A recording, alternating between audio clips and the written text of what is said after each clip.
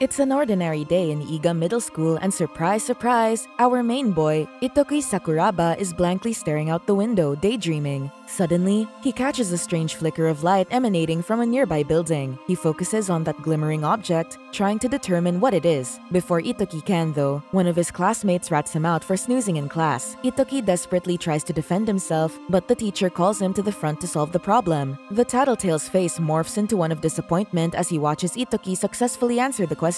The teacher even jokingly comments about how Ittoki should have gotten it wrong. When Ittoki refutes this, the whole classroom bursts into laughter. After classes, Ittoki's classmate, aka Mr. Tattletale, invites Ittoki to hang out for a karaoke sesh. Now, Mr. Tattletale was a bit mean earlier, but what's a super tight friendship without a little squabble, right? Anyway, Ittoki wants to join, but he just can't now. With his oh-so jam-packed everyday schedule, Ittoki can't afford to waste time socializing. The boy has cram school 6 times a week and gymnastics 3 times a week, plus swimming and judo lessons. Do we need to mention the flower arrangement and dance classes he's supposed to have too? At least he successfully escaped those sessions. I guess loads of extracurriculars are the norm for kids from prominent families. A girl with flowing red hair seemingly tries to go in the same hallway as the group of friends. As soon as she spots Ittoki, she quickly backtracks and hides in the corner. The girl overhears Ittoki humbly mentioning that his family's only so-so financially. Arriving at their lockers, Ittoki's friends still try to convince the boy to skip today's lessons. They use the typical yet compelling reason: you only get to be in middle school once. Might as well make happy memories. We've definitely heard these words at least once in our lives. Such words would normally change any busy person's mind, including Ittoki. He exclaims his approval of the hangout, but then spots Kosetsu, his childhood friend, creepily peering through the lockers.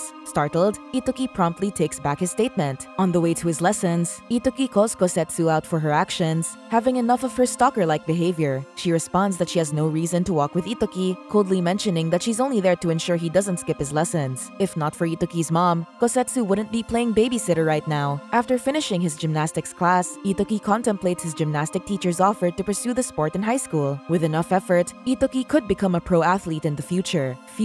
What prospects does Ittoki plan for himself anyway? Before thinking more about it, he realizes he's already terribly late for cram school. No need to fret, as Ittoki takes a little shortcut, parkour style. Ittoki would have arrived earlier had it not been for the speeding car swerving directly toward him. Thank heavens for all that time in gymnastics, as Ittoki expertly glides up a lamppost and backflips away from the crashing vehicle. The car seems to have busted its tires, by the looks of it, and so everyone gathers to help the driver. A certain someone is also amongst the crowd. The redhead girl from school manages to witness Ittoki's neat parkour tricks. Meanwhile, at Ittoki's family store, a customer complains about having bought veggies with bugs. The only problem is that she's ranting to Tokisada Kaga, Ittoki's uncle, who happens to be clueless about customer service. The old lady is beyond irked with Tokisada's single-word replies of "uh-huh" and "oh." When Tokisada tells the old lady about bugs being delish when deep-fried, he's met with a smack to the head by Mr. Kozo. Dragged to the back room, Tokisada tries to defend himself by pointing out how the old lady was their usual complainer. Although Mr. Kozo's aware of this, Tokisada's approach could have been better too.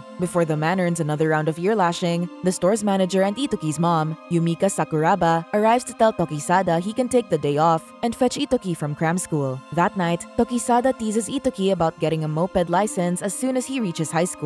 Well, Ittoki didn't ask to be picked up in the first place, but you know, mothers and their my word is law attitude. After Ittoki shares his near-death incident earlier, Tokisada is amazed how Ittoki still manages to attend cram school after such a horrendous experience. Well, Tokisada does have a point. I'd sure be crying on my way home if it were me. As soon as Yumika arrives from work, Ittoki instantly helps her make dinner. Ittoki then suggests he start working part-time to ease his mom's financial burdens. To this, Yumika reassures Ittoki that they can still live on his dad's life insurance.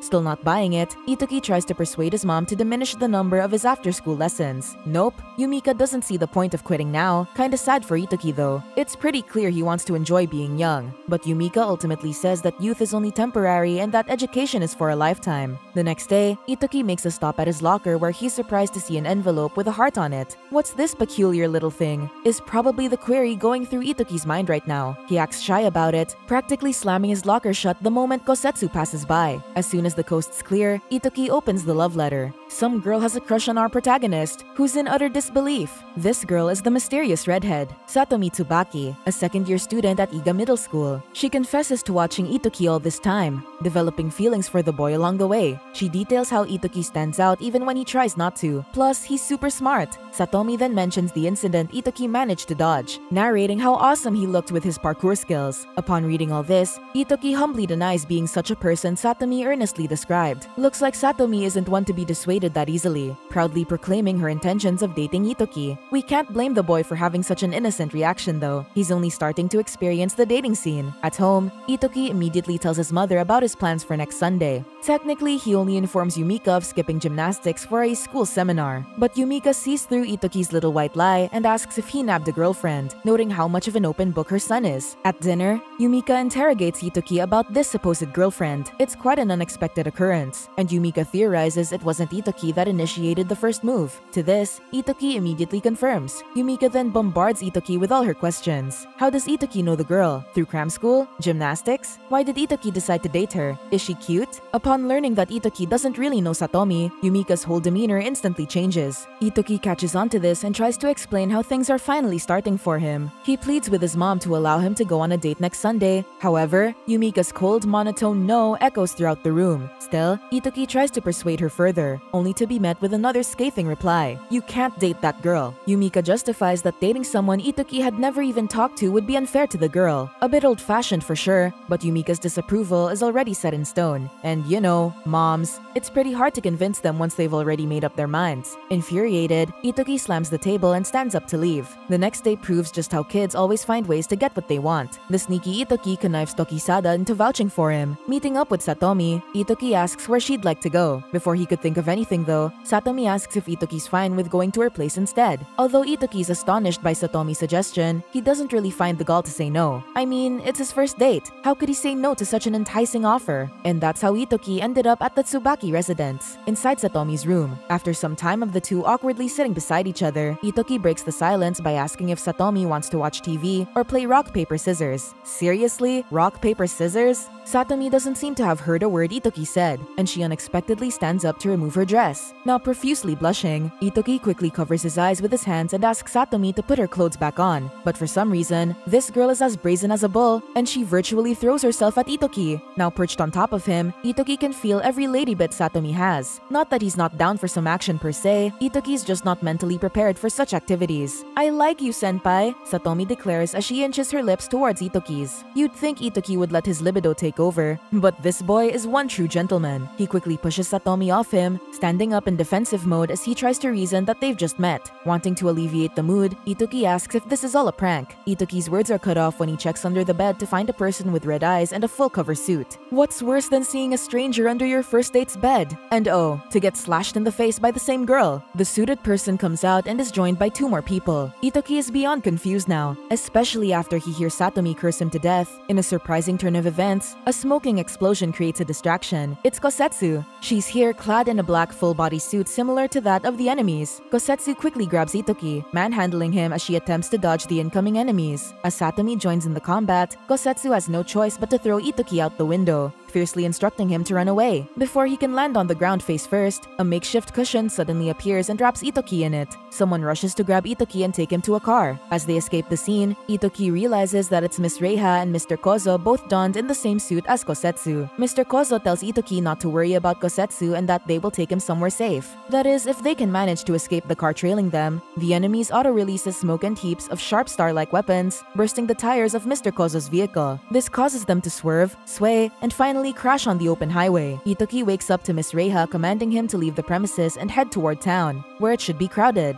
Arriving at the place, it's already dark, with only the streetlights brightening the area. Ittoki's now worried about how there's not a single person in sight. It's as if this ghost town is all a planned scenario. Proving this theory correct, the lights start to flicker and then promptly turn off. Every single streetlight. A police officer suddenly appears and approaches Ittoki. A relieved Ittoki starts explaining his current situation to the officer from beginning to end. Taking in the tale, the cop asks Ittoki to calm down, sharing how a transformer is currently being installed, hence the power outage. Ittoki's appeasement doesn't last long, however. Without warning, one of the bad guys holds the officer captive and easily slits his throat in front of Ittoki. Mortified, the boy tries to back away, only to be smacked by another assailant. Ittoki is now tied up and beaten around by the assailants. Tears start to form as he closes his eyes, fearing for dear life. Just as Ittoki thinks his luck has run out, Tokisada reveals his presence, calmly smoking his usual cig. Tokisada jokingly asks Ittoki how his date went. Did the boy secure at least a kiss? The assailants are frantic upon seeing Tokisada, who's called by a mysterious moniker, Demigod. Tokisada then grumbles about the job, pointing out the officer won't be paid overtime by playing dead on the ground. Yup, the officer is all part of the whole drama bonanza. In the velocity of light, Tokisada disappears from their sight and is now crouching by Ittoki. The assailants are baffled by Tokisada's speed and begin launching their attacks. Tokisada transforms into his suit and, in the blink of an eye, defeats every single enemy present. Ittoki awakes once more, but this time from sleeping on Kosetsu's lap.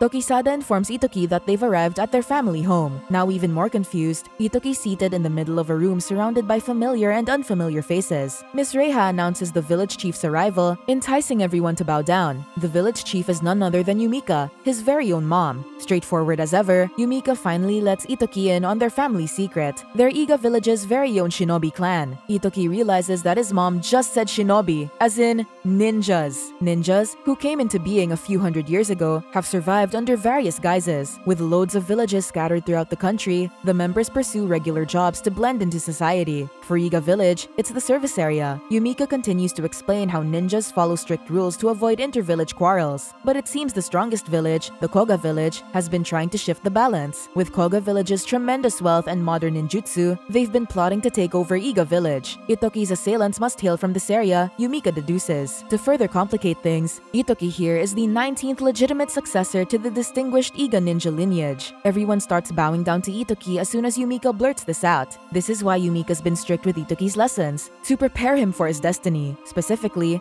the future of becoming a ninja and the next village chief. Although Ittoki straight out refuses, Yumika emphasizes that he already possesses the basic skills needed from a ninja. With Koga openly announcing war, Ittoki must protect himself by improving his skills further. However, Ittoki really isn't set on becoming a ninja. He can't even wrap his head around the fact that they exist to begin with. Now he has to become one? Mr. Kozo politely interrupts the argument between mother and son, stating how the Koga ninjas are just waiting for a window of opportunity to end Ittoki's life. To this, the heir to the Iga clan suggests they call the police instead. This would have been a stellar idea, if it weren't for the fact that they're up against literal ninjas. Form your resolve, Ittoki. Yumika's words echo in the boy's ears, snapping him out of his daze. Before the discussion can continue, Tokisada drags Ittoki out to talk. You'd think Tokisada would also persuade Ittoki to follow through with his predestined future, but he actually gives Ittoki a chance to choose if he wants to become a ninja or die. Frustrated, Ittoki berates how he can't just make a major decision in a snap, especially after a horrifying near-death experience. No one can blame this poor kid. Life was normal yesterday, but he's the heir to a ninja clan all of a sudden. If he's not satisfied with the two options,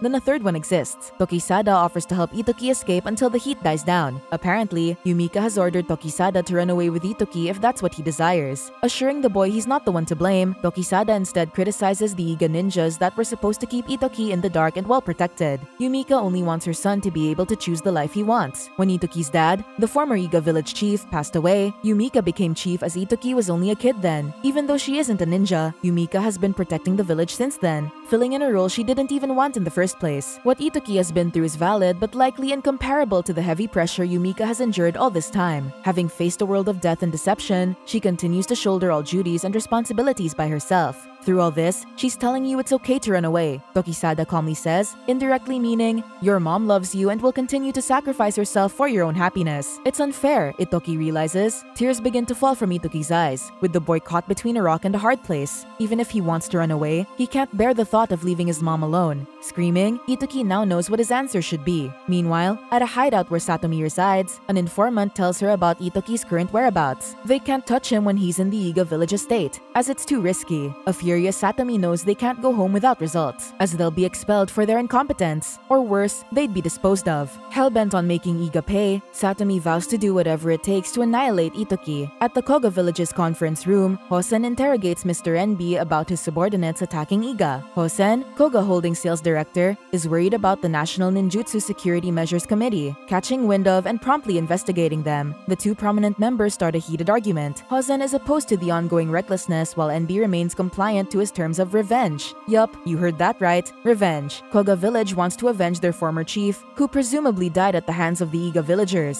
Acting Chief, Hidominobe, calls order on his quarreling members. There's no reason to fret when right now, Koga is strong and Iga is weak. What they can do though is choke the life out of them at their own leisure. Let Koga's money and influence gradually shatter Iga's inferior status. The next day, Miss Reiha presents a tablet in front of Ittoki. Presently, the young master can't go to school, not when ninjas wanna chomp his head off. In the meantime, Ittoki will be attending Kokuten Ninja Academy. Kokuten Ninja Academy is Japan's only national ninja school, located in an area hidden from the public. Here, future ninja candidates work on their training and studies. Through intensive training, students even learn core values like the importance of friendship. Well, to all ninja hopefuls out there, the principal is waiting for your admission. For a fake video, it sure is well made, but strangely, there are no actual ninja elements. Looks like Ittoki is expecting some major action and lively sparring sessions. Surprisingly, the video is very much real for the whole world to see. Miss Reiha says posting it online is exactly why no one would think it's genuine. The school's pretty much a safety net for Ittoki since non-ninja students will find it hard to sneak in. There are also student dorms inside. Most importantly, the school operates under NSC's jurisdiction. All Ittoki's gotta do is pass the transfer admission exam